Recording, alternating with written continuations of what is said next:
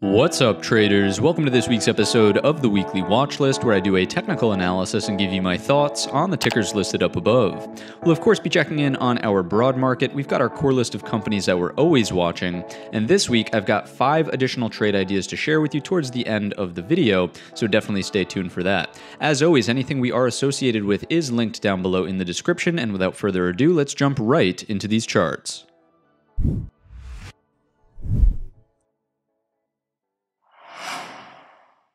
Kicking things off on the SPY weekly time frame, looking at candle structure and location as we always do. For structure, we certainly have a bullish hammer candle, right? The large lower wick would indicate that the buyers really stepped up off of these lows, pushed it to the opening print, through the opening print, and closed relatively strong up at the highs of this week's session. Notice that there is absolutely zero upper wick on the weekly bar. So that to me has to be more bullish than bearish. However, if we start thinking about location, it's a little bit more nuanced than that, right? From a bar by bar perspective, we do have a lower high. We also have a lower low. There's no way around it. That has to be more bearish than bullish this time around, right? But if we start to tie in pattern and other types of locations, right? If I scrunch it up just a little bit, remember that we've been monitoring this head and shoulders pattern right here. Where's your neckline? Of course, that's weekly support right around that area here. We have nothing more than a lower wick that pierced it, and then we closed again at the highs of this weekly bar after a failed breakdown from the sellers. So because there's a lack of follow through or just a lack of bearish price acceptance, zero of the candle body is underneath the neckline, correct? There was no candle body that was spent down here. That strikes me as being more bullish than bearish, but only in the short term, right? So 2 of the 3 things that we just discussed do fall into the bull camp. So yes, in the short term, we will look for some follow through to the upside here from the weekly time frame perspective. However, as I've mentioned, it's only in the short term. Please do not forget that we have highs, we have lower highs, we have lows, we now have a new lower low. Because of that, we can afford a new lower high. So even if there is short-term follow-through, if we produce a lower high that does not get up to this double top in here, we'll talk about that on the daily in just a moment, it keeps us in a weekly downtrend. So yes, there was significant buying reactions that we saw on Thursday and Friday, but please don't forget that we need higher lows and higher highs for a new uptrend to emerge here on the weekly time frame chart. So let's drill down to that daily now and start talking about some of those critical areas and how this could potentially unfold. All right, so here's what we have. Obviously, Thursday is where the big gap down happened. We repaired that gap, so it filled almost immediately, and then we saw some follow through on the Friday session. So there's a couple of things that I want to point out here. On the Friday follow through session, we did break this secondary resistance trend line coming from anchor, touch 1, and you can clearly see we've closed above on Friday's session. So that has to strike me as being slightly more bullish than bearish as well. I'm going to remove that. The other thing we can read into is if this is going to be considered a trading range, then this is, of course, a look below and fail. That's a bullish pattern, and we will look for follow through for the high of the range, right? You look for the rotation all the way on up to the top. Now, I do think that there are some areas that could provide some drag, some resistance here, so I'm not going to say that it has to get here this upcoming week, but that's what the pattern might suggest. The lack of sellers down here is really what's causing this to move higher. I'm not necessarily convinced that it's all out buying pressure. I really feel as though it's a lack of sellers willing to pile in short at these lows here, or people who got caught up in the overnight session with poor trade location, who covered their shorts, fueled a little bit of a quote unquote, I say this word very lightly, short squeeze, right? And now we're trading in the midpoint of the overall range, right? So this ties into what we're going to do early on in the week. I think patience has to be the play here. Does it seem like a good place to start chasing this thing long? I'm not entirely convinced, right? We've already seen 2 extremely bullish days back to back. Markets can always feel overbought or oversold or whatever we would like to classify them based on our own emotions. But in order to play this in a more risk-friendly manner, I would love to see some bull flag consolidation and then a break to the upside after we can confirm that, yes, this is not just a knee-jerk reaction to the upside. It's not like the sellers are going to pile back in and we'll get that lower high and then equal low that we were talking about from the weekly time frame chart. So what levels do we need to see hold or break for us to start changing our thoughts and take actionable setups here on our SPY daily? Well, to the upside, you can start to see this prior level, right? The top end of this range right here. It was the bottom end of this range right here. It's very close to the daily 200 SMA, depending on time of week and when and if we get there. It's also very close to the primary resistance trend line coming from anchor, touch 1 and touch 2 right here. So to me, 444 up to roughly, I don't know, maybe 445, slightly above, depending on time of week, could be the critical area that needs to break if the trend is going to change back to the upside. If that happens, then yes, I would imagine we're gunning for the top end of the range, which we pointed out. Look below and fail would constitute the move to the top end. That's 457.50. That's what could potentially happen if we get a bull flag consolidation period and then break that into the future.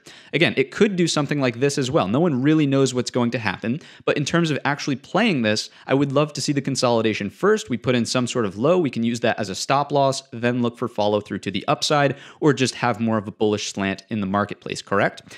The low that needs to hold, of course, is going to be this right here, 429, 430, roughly coming from the bottom end of this range right here. It's also very roughly the gap fill from Friday and Thursday, right? There was a very nuanced slight gap up on the Friday session. We filled that, we pull back, we get no acceptance back into the Thursday range, another bullish indication, right? The fact that we're not overlapping here, and then we move higher.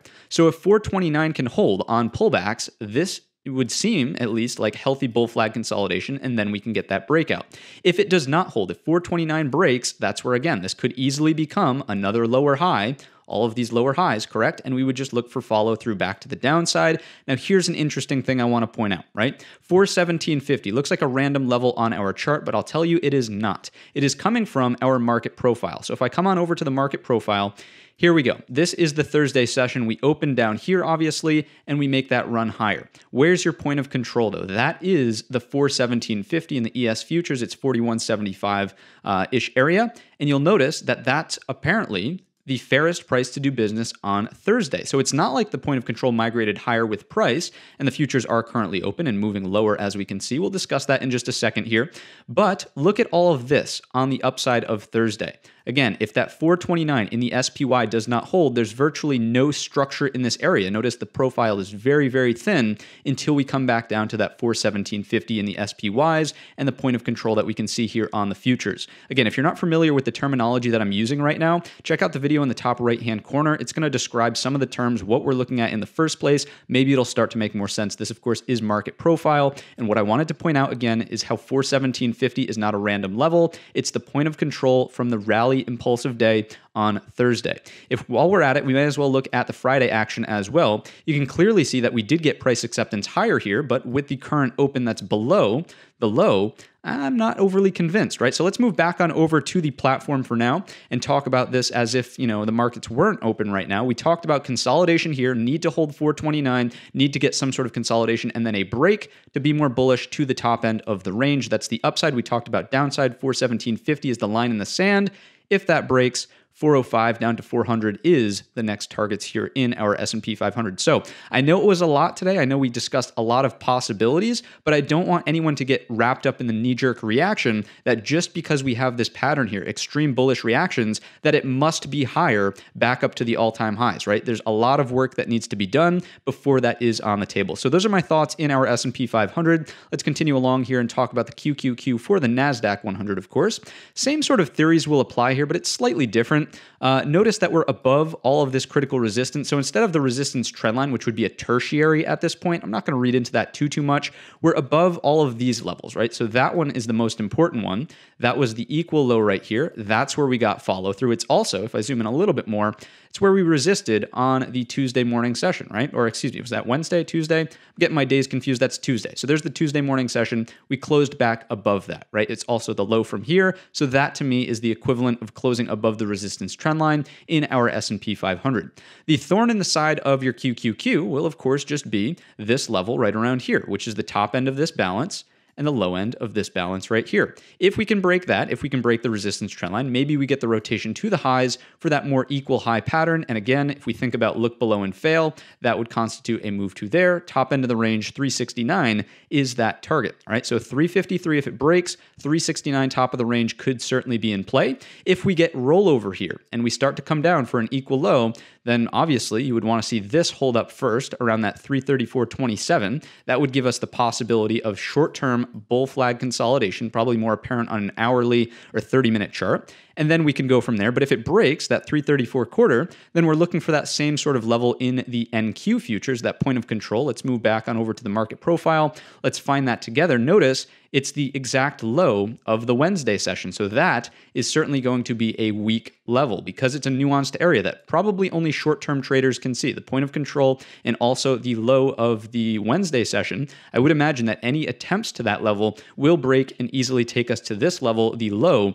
of the Thursday session, basically the open, correct? So, oops, we want to go back on over to the platform, all over the place with the hotkeys. Apologies for that, but back to point out that level. Here it is. There is the Wednesday and Thursday level that we were talking about, 329 roughly. Okay, so any pullbacks in your QQQ need to hold this area. If we chop around in here, I would expect exactly that. Notice how there's a lot of overlap in value here. I wouldn't be overly biased in this area. If we can break, we know what we're looking for long targets. If we take that out, it's obviously the equal low, and the weekly downtrend does continue here in our QQQ. As of right now, just like in the S&P 500s, we will give the bulls the upper hand based on what unfolded on Thursday and Friday, but they still have some work that needs to be done before the daily and weekly trends flip back to the upside. I want to be abundantly clear about that as we head into this upcoming week. Next and lastly, for our broad market, let's take a look at the IWM for the Russell 2000. This one is exhibiting potentially the cleanest double bottom, right? Everything else really set a more significant lower low. This one's more on par with what we saw in here. So if this is going to be a double bottom, we know that the break of the neckline is the entry point of the pattern that's way up there at 208. I would also point out that if you remember back to the weekly range that we were stuck in for nearly a year, it's the bottom end. We've already resisted off of it once. That's how it sort of has established itself as the neckline. So if it breaks, maybe that's a more bullish indication, but still, there's a lot of work before that can even unfold. Let's go back down to the daily and discuss why. In terms of zooming in here, notice that we had multiple attempts at it already. So on a smaller time frame, it's a double top. So again, this area is the important pivot in the IWM, 208. If we're below it, I would have to say that we need to be at least neutral to slightly bearish. If we're back above it, that's where we can start looking for new longs inside of small caps, and maybe there's potential that it drags the rest of the marketplace higher. We know that IWM is roughly seen as risk on, risk off. So again, a recapture of 208 may be a signal that the market's ready for more of a risk on type move. So 208 critical pivot here in IWM. We can also start to think of, again, there's a number of ways to read into it. We were saying that this was the look above and fail, target bottom end of the range. Now you could say that Thursday was the look below and fail, but we've already come back up and tested the top end of the range. So that pattern is no longer really valid here in the IWM. I would be careful in here, looking for longs over 208, and if we resist once again at the 208, so inverted hammers, also resistance trend line, right? Maybe it's short back down under lows for at least a move to here. If there's any pullbacks in IWM, that 197.15, 197 needs to be the higher low, so we can do something like this and maybe start to build out the beginnings of a new daily uptrend. So those are the nuances in small caps. Let's move along into our companies. If you've made it to this point in the video, I'm sure you're enjoying the analysis. Hit the thumbs up button and subscribe to the channel so you know every single time a new video comes out. Kicking off our companies here with Apple, the same sort of theme will apply to a majority of our companies. Notice that we did make a new lower low. We also supported at the daily 200 SMA. Strong buy-side reaction filled the gap overhead. Obviously, that's a good thing from a structural repair perspective. However, we're not going to be overly bullish inside of Apple unless we can either put in bull flag consolidation or recapture the breakdown point, roughly 167, 168. We know 168 was better respected here. 167 was the equal lows, also resistance from the Tuesday open. If we can recapture that, 171 is the next structural element of resistance that we should be paying attention to. And again, even if we get there and we roll over, that could potentially be just another set of lower highs. So Apple is still certainly going to be more neutral than bullish in the short term. Again, bull flag consolidation, something that would appear obvious on like a 30-minute or hourly chart. yeah, we are looking for that follow through to the upside. But from the grand scheme of things on the daily, we know that we need some more work to be done before the trend will shift back to being more bullish than bearish. To the downside, we obviously need to hold Friday's low, which is around 160.85. If that does not hold and we break down, 157 should support, or well, rather could support for a higher low from here to here, and then we'll be in more of a neutral trend with a higher low and a lower high. We'll have to reassess as that potentially unfolds. So just to recap here one more time, I'm going to get rid of this 164 quarter. It's not really doing a whole lot for us anymore. Anything that happens here, potential short-term bull flag consolidation recaptures, bring us to 171 from there, obviously of 177. Feels like a little bit of a stretch as of right now, but who knows? Maybe it's on the table. Breakdowns underneath the 165.85, potential for a higher low around 157. You can see support here and support here from in the past. If it does something like that, we get a sort of tightening pattern, and then we'll reassess on a break of a support or resistance trend line. After that, if this does not hold for the higher low, obviously a reattempt to this equal low here at 152.20 would be a more bearish outcome. Let's continue along and talk about Netflix. I've got to zoom in and adjust this chart as we've had to do the past couple of weeks, of course, with the earnings sort of conundrum, which made the chart fairly ugly. Nonetheless, same sort of theory applies, right? Bullish activity on the Thursday, Friday session, a bit of price acceptance. Notice how this is not as cleanly stacked above. So this overlap strikes me as consolidation, acceptance in the upper half of the Thursday range. So is this already a bull flag? Yeah, it's starting to feel that way. If we get breakouts, it's got to be a recapture of that 397-ish area for the rotation here, right? 412.72. If you're even more skeptical, and again, maybe you should be because we're off of a huge gap down from the earnings, that gap never really filled. We're in a bit of a short-term daily downtrend. So maybe it is right to be more skeptical. The cleaner long, as we know, is the break of the 412.72 to get us here, 4 data points, 1, 2, 3, 4 there. And then after that, the bottom end of the gap. So that's the long side here inside of Netflix. If we can't get any acceptance of, up above that 397, we'll call it, and we just kind of roll over here, then again, your must hold support is the Friday low, 376.80. If it breaks, equal lows here, especially in short proximity of time, do turn this into a flush point around 352.67. Then we would look for some more serious follow through to the downside, one step at a time. Again, we're leaning that the bulls are taking a little bit of a stand here from the Thursday, Friday session, but just keep in mind, again, patience in here, breakouts to the upside, to the downside, really reevaluate, right? That would be a failed attempt from the buyers to reverse things here. Who knows? Maybe it gets fairly nasty to the downside. All sort of speculative in nature, but we need to be open to that in these market conditions, given that everything's sort of, indecisive as of right now in terms of whether or not this will fully be the turnaround. So zooming in on Tesla up next, of course, same sort of theory applies. Obviously, the gap has been repaired from Wednesday into Thursday. That's repaired on the Thursday session. Friday got acceptance higher. In this one, I would still be patient in this area. Chop, day trades are fine between 800 and 845. If we can recapture this, we know that 900 is the next test. And then after that, 945 is the breakout point. 950, some people have rounded it up to, and then 1000 is up after that. I've sort of cleaned up some of these charts. It doesn't strike me that will be in play, at least early on in the week. So I would be patient in many of these setups. To be quite honest with you, patience is kind of the play to determine whether or not this buy move is seriously going to hold up. If we can consolidate, get these higher prices accepted, then we're looking for those breaks of prior support, which is now going to be resistance, correct? So be on the lookout for things that form like this. Patience in here, day trades are fine, do whatever you're inclined to do, but the cleaner trades will come from breaks and recaptures of the prior support, which could now potentially offer some resistance. So that's kind of the theme, as I've pointed out in Apple, that we're watching out for. Do we produce something that does this, higher low, and then we can break back into this range here? Or if we can't hold up, Friday's low, obviously we know the equal low here is more likely to happen. 700 is the number. Again, bullish slant based on the activity Thursday, Friday, but we'll see. I know it's not incredibly insightful, but we're kind of in no man's land here. I would wait for cleaner moves either up above 854 or sloppier moves, aka flushes, underneath 762 inside of Tesla. Let's move along here, talk about Alibaba. Let me know in the comments, actually. We sort of did a poll on one of the live streams. Should this remain in our lineup here, or should it be replaced? If you think it should be replaced, let me know that you think it should be replaced, and also what to replace it with. We'll sort of gather a vote, a tally here, and see what the outcome of that is. Nonetheless, in Alibaba, more bearish because we are still underneath this flush point of the prior range right here. So we are looking for shorting opportunities against 110. Any sort of indecision dojis that print, basically lack of follow through from the buyers here to get us back up into range. Inverted hammers would be even better, indicating that large upper wick would say, hey, the sellers are actually hanging out here. Short under the lows, looking for an equal move down here into that 100 psychological level. If we break back up into 110, it's all about the gap overhead. The first one is from 115.50 up to 117.15. We'll see, right? To me, I would definitely lean more bearish on this one because of the overall downtrend that we've been in. We know this thing has been beaten up, repeatedly for months and months and months. So that's primarily what I would watch out for here, the failed recapture of 110. Let's move along, talk about Facebook.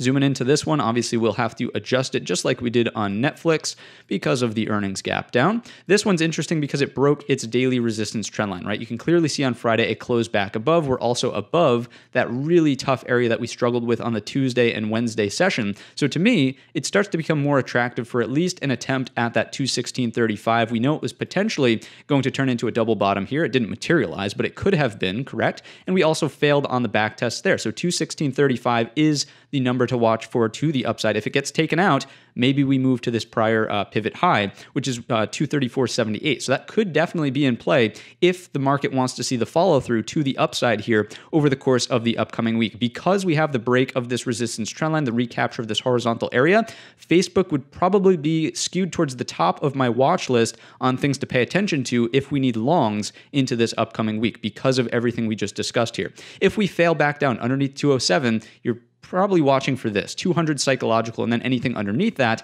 just sets up a massive sort of one of these H pattern, equal low. We would look for follow through to the downside, bringing us closer to 174 as our target. Next up, we have Nvidia. 240 has been recaptured back to the upside, but only by a little bit.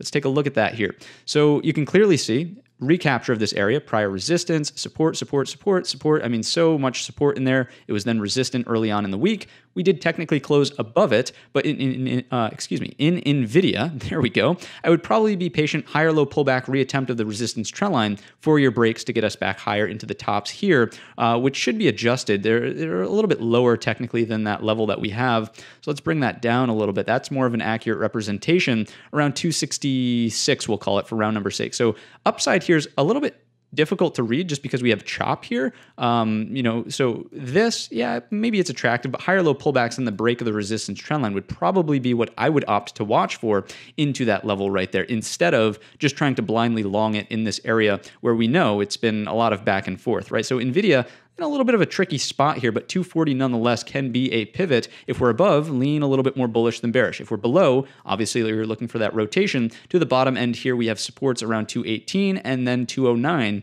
is your line in the sand. Also the daily support trend line. It's probably even, you could classify it as a weekly, noting that the origin is way back here, almost a year ago now. Then we get touch one. This was the first interaction that we saw on that large gap down from Thursday, right? So that's Nvidia in a nutshell, in a bit of a sticky situation, but use that 240 as a guide, over bullish, under a little bit more bearish.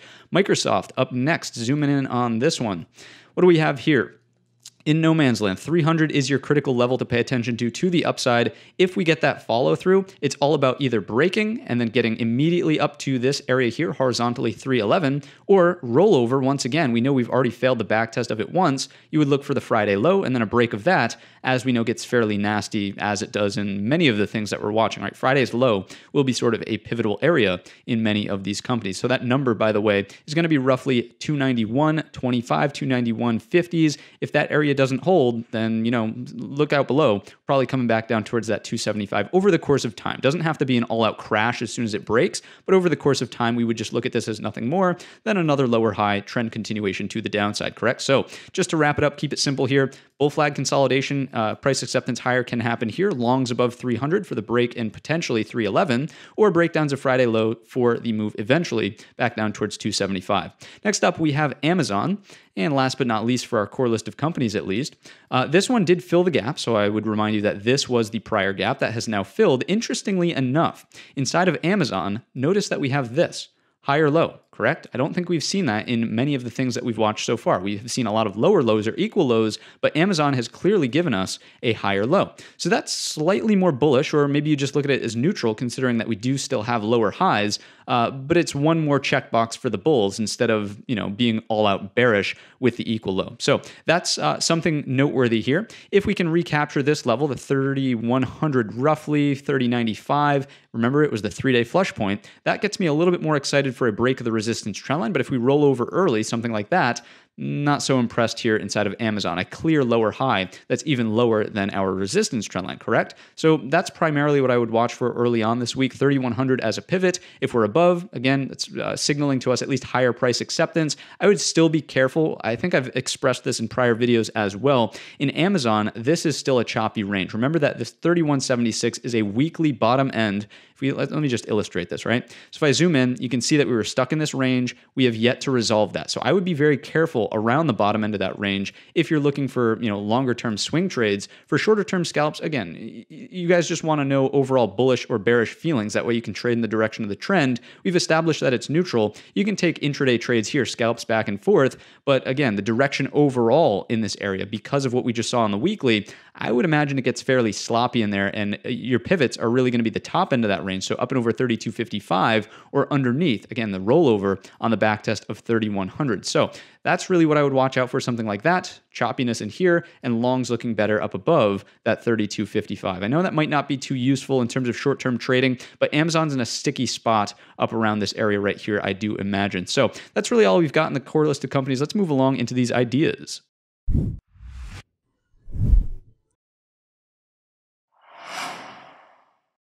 Quick reminder to hit the thumbs up button, subscribe button, the bell button, all the buttons YouTube tells us to tell you guys about. And let's get right into these trade ideas. First one's on VZ for Verizon Communications.